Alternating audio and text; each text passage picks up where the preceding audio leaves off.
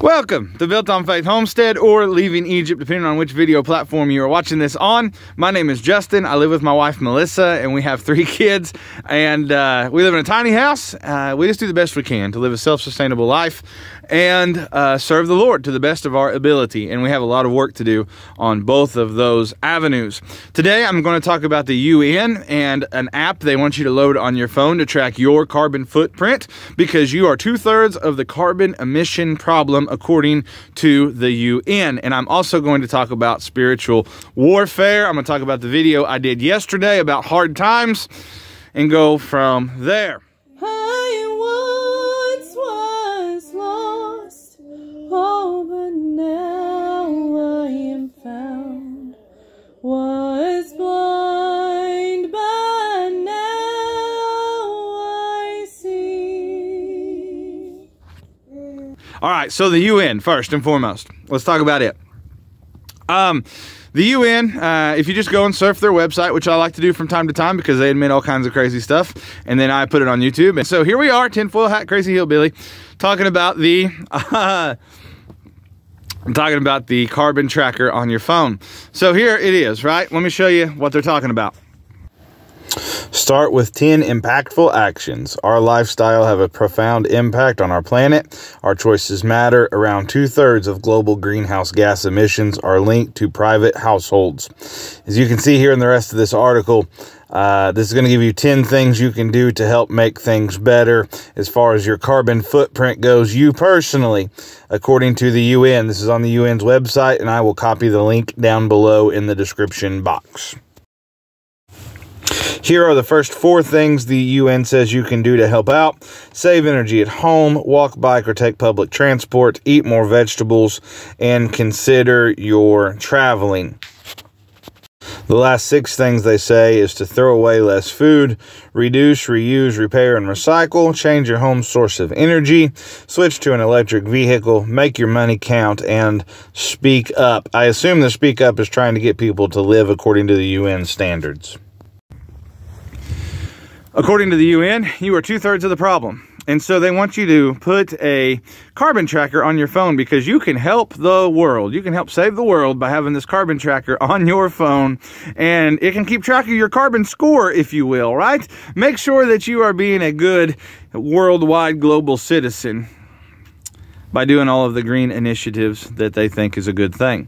Now, here's the deal. I'm not against doing things in a green, if you will, type way, right? I'm all about, if you can do solar power or wind power, if you can get off of the grid, all that kind of stuff, that's great. But I would promote it for independence, not for connection back to the slavery, is how I would promote it.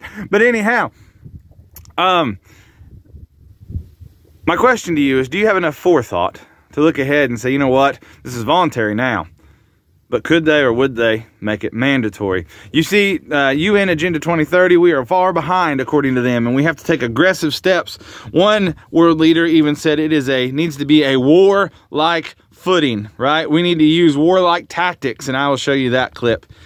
Here is the then Prince Charles and now King Charles stating, in order to combat climate change, we need to take a warlike footing, making sure that the public and private sectors are working together to combat climate change. Once again, a warlike footing. And so that being the case, do you think this is going to stay voluntary?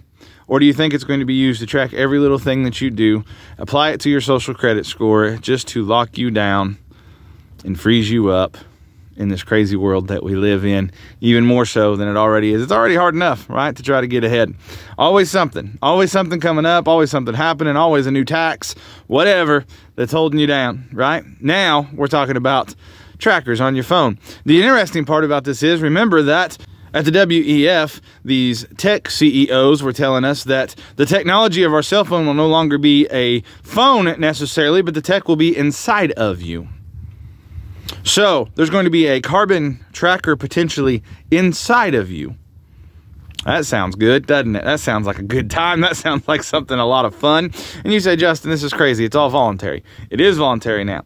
But if you've ever worked in a place of business for very long, what you will find is management will come to you and say, this is a voluntary thing. We want to just try it out, see how it works out. Somewhere around 60 to 70% of the corporation takes hold of it, likes it, and then they make it mandatory for everybody. You say, that's crazy. They ain't going to do that. Really? What happened with the masks? Well, the government didn't make it mandatory. No, they didn't. Corporations did. What about the doohickey? Well, the government's right. They didn't make it mandatory. Well, corporations did.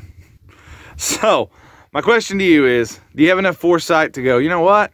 Maybe this isn't a good thing, and maybe this is something. See, one of the initiatives they put out there was to speak out about this stuff. Well, I'm going to speak out against it. Listen, I'm all for green stuff, right? I'm all for not wasting things. I am all for recycling things, right?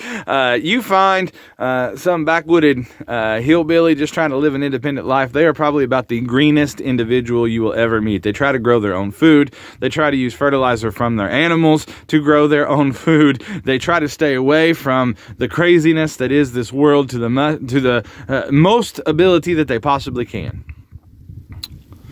I get that, but I would say that we need to do that to promote freedom, not to be attached back to the UN and have a nice tracker on our phone to keep up with our social credit score that is sure to come. So, what's the other thing I want to talk about? Spiritual warfare, right? So you guys see my video maybe yesterday. Some of you did. If you hadn't, go check it out, right? And I just talked about God being faithful in hard times, right? Sometimes in this life, everything just unravels. And I just talked about the stuff that has happened to us, right? We had our sewer line plug up. We had our refrigerator go out. Our hot water heaters going out. Which, by the way, get ready to see that video one of these days soon about hot water heaters and what not to put in your house. And hot water heater, predator issues, those kinds of things, right? Well, this morning, whenever I got up and got done milking and all that kind of stuff, I got a nice text message on my phone saying that my card had been hacked, my debit card, and so they shut down my debit card, which, I mean, no harm, no foul, right? I'm not going to lose any money over the deal. I just got to go and get a new debit card. And then I come out here to cut wood. In this whole video, I was going to be cutting wood and talking about the UN, and it was going to be a really cool video, so I was pretty excited about it. But let me show you why we're not cutting wood in this video. See this little doohickey here? It's supposed to look more like that one. But this one just fell apart in my hand. The plastic just come apart. Now, I've had this saw a long time, so I'm not too mad about the deal, other than now I have to go to town and get a new part because there's no way to lock this down where it'll seal up, where fuel won't just dribble out of the tank. Now, you may be thinking to yourself, Justin, this has nothing to do with any sort of spiritual warfare or any of that kind of stuff. This is just what it is, right? And we do all have these times in life where everything just starts to fall apart. But here's the deal. The times in our life where physical things, especially like this, start happening is typically when we are either like the church is growing, or I've been asked to do and help with a revival effort, or one of our YouTube videos where I talk about the Lord gains a little bit of traction. And it seems as if pretty much all those things has happened over the last few months. I wouldn't say that the church has really been growing as of lately, but I have been asked to come help with a revival effort, which I'm very excited for.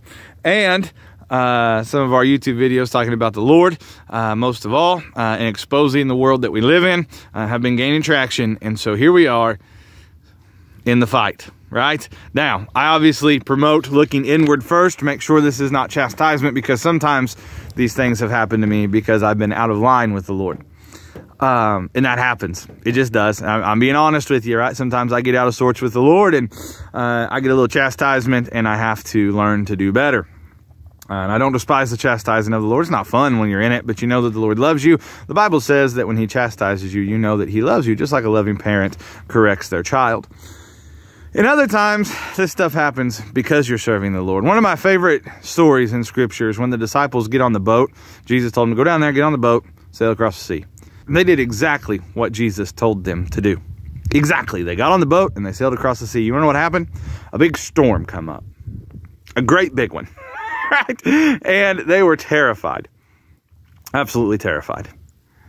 They did exactly what Jesus told them to do, and the storm still come. Sometimes, serving the Lord, you're doing exactly what the Lord wants you to do, and the storms still come. This kind of stuff still gets to me. Don't get to me like it used to. 10 years ago, I'd have thrown this saw down this hill. Right? I'd have been mad. I'd have chucked it down the hill and went and bought a whole new saw because the gas tank thing messed up. Now, hopefully I don't have to buy a whole new saw. Hopefully they sell the part uptown. If they don't, I'll search online for it. So I used to say I would say it this way: my temper used to be real bad, now it's just bad. Right? It's getting better all the time. This red beard is a warning label, right? Caution. Can blow his lid from time to time. So once again, it's hard to write this all off as coincidence when it happens this way over and over and over and over again. But person just needs to dig in, keep fighting, keep doing what it is the Lord has called you to do. Don't worry about the rest of it. Seek first the kingdom of God, the rest of it will shake out. Now it is beginning to sleet and freeze and rain just a little bit. Be a great time to hit the roads and go to town. But I need to, because I have to cut some firewood. And so I guess I better get off of here and get to work. We appreciate you guys watching. We'll catch you on the next video.